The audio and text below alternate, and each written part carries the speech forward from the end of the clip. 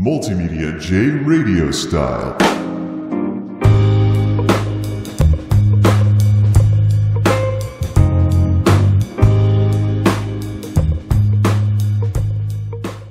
Well, it looks like I screwed up my last segment by activating it before the clock struck midnight. So the date is actually ahead of when I actually published it. But yeah, there's been a lot of stuff going on. So, well, at least this follow-up segment will be correct. So let's talk about the 800-pound gorilla of a question of why I'm not in IT. After confusing the living daylights out of the 9-to-5's maintenance manager and the friendly neighborhood HR lady by going for an entry-level maintenance tech job, even though I have such a huge background in computers and stuff like that. What was going on there? Well, I think it's time I talked about the hard truth about having an IT background these days. So where do we even begin with this? Well, first of all, my roots are in electronics, not in computers. And the electronics background that I got first has been more handy across a wider variety of issues related to technology than the formal computer background that I picked up in college. And actually, my background in electronics, circuit boards, soldering, etching boards, working with multimeters, AC-DC circuits, etc., things like that actually came in handy even when I was learning about computers formally as a computer information systems person at the college I went to. So my roots are in electronics, and electronics has been far more useful over the years. I mean, yeah, it's fun to build computers and stuff like that, but if you look at what mobile has done to the scene these days with technology, I don't think computers are going to be anything more than an enthusiast product in the next couple of years. They will still deliver the most powerful gaming experience if you're not using the cloud and whatnot. If you want an actual local device with a lot of punch to it, you can't beat a gaming PC. And at the same time, in the high end in the world of business with engineering and stuff that requires heavy number crunching, if it's not being done on servers or data centers through network connections, which can scale up a lot better than your average PC, yes, maybe there's a future for the diesel trucks of computers known as workstations. But for the most part, we're seeing computing become more of just an appliance, something that serves the purpose of a computer that isn't actually a formal desktop or laptop. And also something to think about. The post-millennials coming into the workforce that are eventually going to start transforming it as the rest of us get old and retire, grew up with smartphones. And it's probably going to become more and more the case that you may have somebody that really knows what they're doing if it's a smartphone, but isn't all that big with computers, because smartphones have not had the kind of stigma associated with them that computers have had. So because of this, as well as the ramifications for business when it comes to training costs and other kinds of things related to running a large corporation, I seriously think that smartphones are going to become issued more so than laptops in the very near future. If a company would hire a professional and issue them a laptop and a smartphone, I absolutely would not be surprised if eventually the smartphone was the only thing that was issued, along with accessories to allow the smartphone to function as a laptop. Especially if somebody has something like, if they grew up, for example, listening to music on a little Bluetooth headset with their phone playing all their music, or going to Spotify over their data plan or something like that, it wouldn't exactly be all that weird for somebody to walk around with a headset for taking calls, you know, like the thing that goes in your ear with cell phones nowadays, and just take calls on your device while using it as a laptop, especially when more horsepower gets packed into these Qualcomm Snapdragons and stuff like that. You know, we make fun of mobile now, but so did supporters of mainframes back in the days when the desktop PC was considered a toy. Times change, and either you're going to change with them or you're going to get left behind. So I, for one, have made the decision to, if someone still needs help with computers somewhere, I will be very glad to be of assistance. And if a school system or something still needs help with their desktops and laptops, whatever they have left, because they're not issued to somebody. It's more like you got to have a classroom with a bunch of stuff so the teacher can teach the software. That's probably the last bastion of computers that we're going to see in education, and likewise in business too, If you have computers that don't belong to an individual, like say computers out on a factory floor or something like that, you might still see something resembling a computer. But I expect IT to become more and more like electronics rather than the desktop, laptop, ATX stuff that we've seen since the 1990s. It's just the way that things are going, especially with the development of hardware to the point where outside of enthusiast applications that require a lot of horsepower, those magic two words of good enough are in play here, and you're going to focus on other things like the contribution to overhead from how much power the so-called computer thingies draw, whatever's serving the purpose of what desktop and laptops might have served up to this point. That's when you're going to start looking at things like warranties and service plans and how much power they're drawing, what's their contribution to overhead, what's their uptime, stuff that sounds like the stuff you would have previously heard in a server farm, but what have computers become in the enterprise for any of them that are still out there? They're generic appliance-like devices. They're usually all the same type of thing, so you have less to support and the costs associated with extra contracts, licenses, etc. They're little boxes, and they have the same stuff in them, and they have the same software on them, and you keep images and other stuff, or whatever you keep for, bringing them back in the case of having to bring a computer back from wiping it out or reformatting it or something like that. But we are far, far, far, far, far, far, far, far, far removed from the heydays of the 90s with SneakerNet and no local area networks and desktop PCs basically being a little beefier when used in a business environment versus at home. Now combine that together with the move towards automation and robotics and industrial robots and whatnot that are showing up on the scene these days. Combine that with what's going on in that world, and it makes perfect sense that folks like myself who actually want to still be useful to folks years down the road will want to get into more moving parts and being more of a general Mr. Fix-It kind of guy who can solve problems, as opposed to this kind of technician or that kind of technician or somebody where some artificial barriers are the reason why you can't work on a piece of equipment. It's not just me either. If you look at some of these computer channels, you'll see these folks whip out the power tools for some kind of mod project, or maybe they're working on something like something involving water cooling or some kind of fancy setup or something that requires them to do a little bit of fabrication work, maybe even bring out a CNC machine or a 3D printer. I mean, this is all stuff that folks who used to be just plain old-fashioned computer nerds are getting into. And of course, robotics. Enough said. When the robots take our jobs, somebody's going to have to fix the robots. Unless we create Skynet or something like that. But if there's opportunity there, why not get into it? Instead of sitting around moping about, the robots took our jobs. Yeah, very forward thinking here. But it's the same thing as when at the last 9 to 5 that I had, the company announced that they were getting rid of Microsoft Access at some point. So all of the query work that I was working on in Access, its days were numbered. Now, I've already known over the years those one-trick pony technician types who went to college and learned this and flag nabbit, they weren't going to learn anything else. You're in the wrong business if you have that attitude, by the way. So I was in the perfect position to be angry and resentful when this announcement was made that Access was going to be retired. After all, I'd gone to school for this stuff. I'd taken classes on this stuff. I was still paying off student loans from this stuff. How dare they? But I wasn't like that at all. I dove headfirst into the new stuff.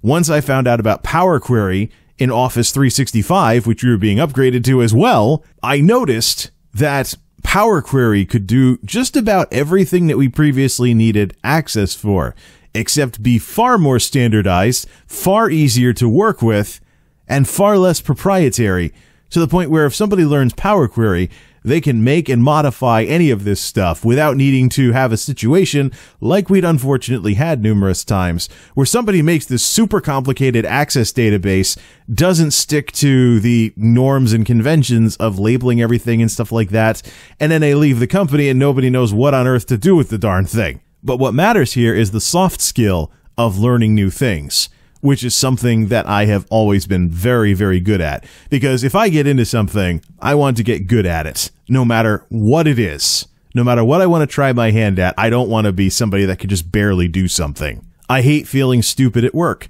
If I ever do feel stupid at work, you can bet that I am hitting the books to not be so stupid ASAP, because that's just not the right thing to do.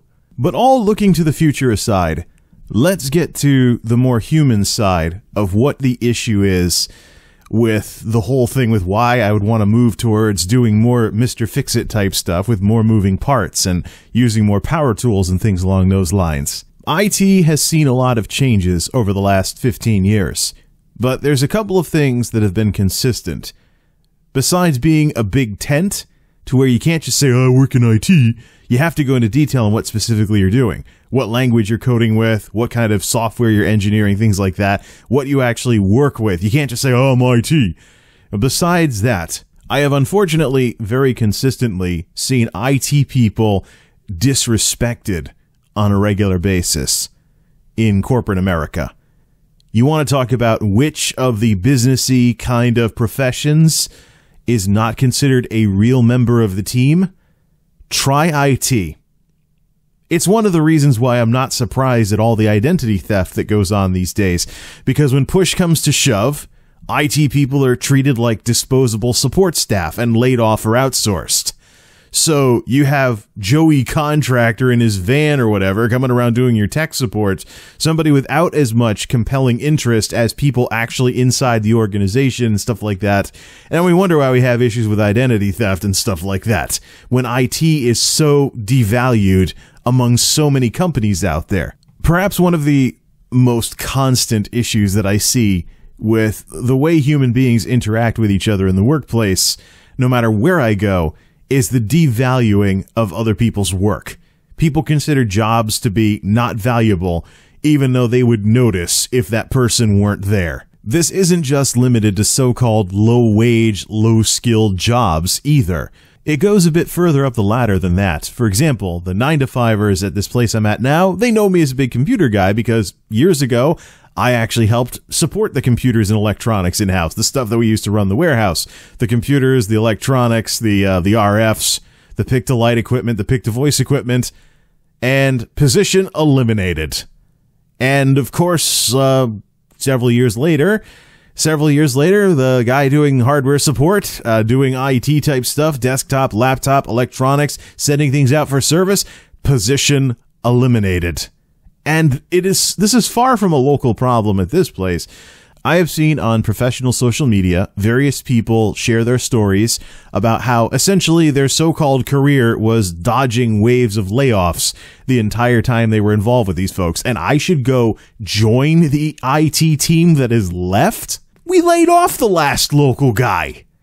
So next guy up the chain is somebody who I think is still around, is somebody who is driving all around New England to site after site after site, depending on what's going on, burning through cars, no doubt, probably having a lot of the wonderful IT salary getting eaten up by high transportation costs and things like that. I mean, what exactly would I be moving to? And in the grand scheme of things, because talent is a market, it's not competitive. Driving all around New England, if there was a way for me to even do that stuff in the first place for a living, driving all over the place when I can just learn to fix, modify, and maintain different things and be able to use some of the things I went to school for, make a decent amount of money, and stay local, you can't compete with that. I mean, I always know that there's more to something than its sticker price.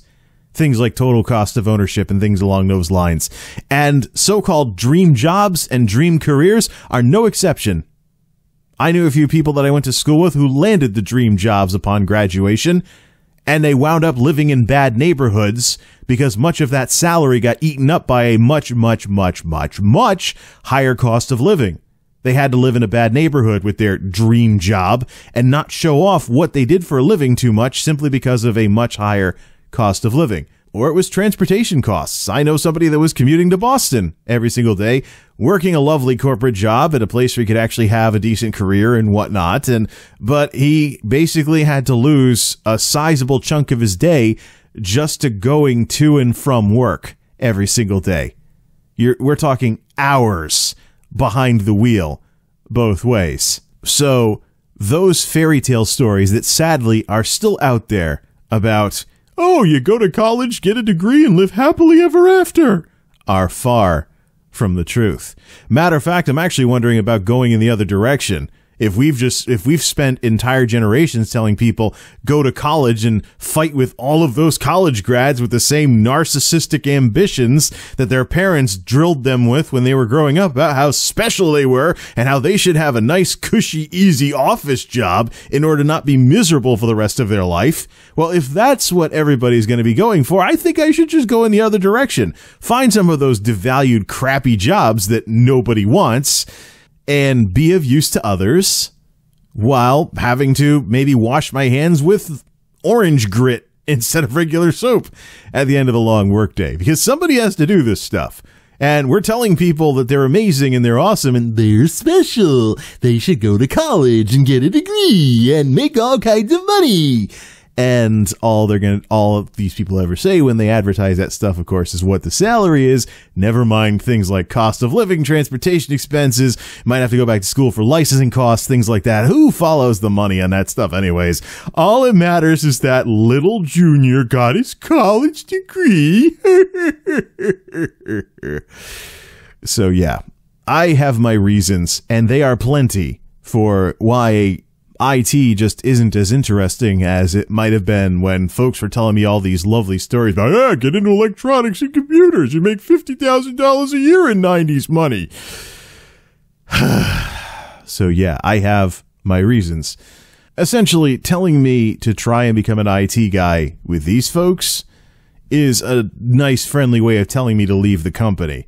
Because I've just seen enough layoffs. And I've seen enough people who talk about how I avoided this layoff and I avoided that layoff. Huh? Some career, huh? Bunch of jobs went to India and you managed to dodge this outsource, but not that outsource. Da-da-da-da-da.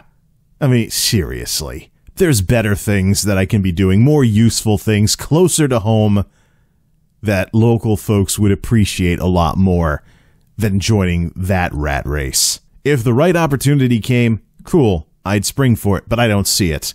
And I'm certainly not going to wind up like those out-of-work IT guys I read about during the Great Recession who sat home moping about how they were out of work for 5 years, and then they were like, it's age discrimination, that's what it is. No.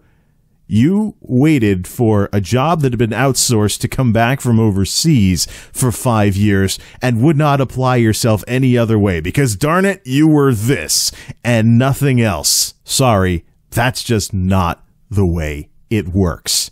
Just ask any underemployed college grad who is still in this position despite the recession being so far in the rearview mirror. Again, generational narcissism put a lot of bad ideas in young people's heads, and that's why we're in the mess that we're in nowadays, as well as the messes that are coming. If less people have my pragmatic mentality and we end up with labor shortages and all these jobs that people are like, oh, that job sucks, I'm not doing it. I'm going to wait for this job that uses what I went to school for. So I have my reasons. Now I'm just waiting for somebody somewhere to actually respect my reasons for a change, because that is sadly the sort of thing that I almost never see. Sorry. Life is more complicated than your average fairy tale. If you refuse to acknowledge that, then you refuse to acknowledge reality. Just ask any recessioneer who did everything right according to what people said. I did everything people told me to do, and then everything fell apart anyways when everything collapsed in the late noughts. Try telling that to somebody who's been through that sort of stuff. I'll spoil it for you now. You will not get very far. I hope this can be useful to somebody out there. Thanks for listening, everybody. This is MultimediaJay signing off. Thanks for stopping by.